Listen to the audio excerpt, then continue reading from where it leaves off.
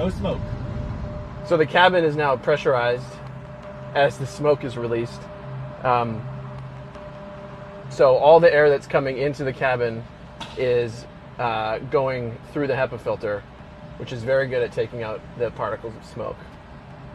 So as you can see, the cabin is staying nice and clean, even though the outside world is quite a hostile environment. The little particles can't really follow the air and they stick to the fibers. And what you're left with is air that is free of particulates on the inside of the car. And this filter is 99.97% effective or better against particles of any size.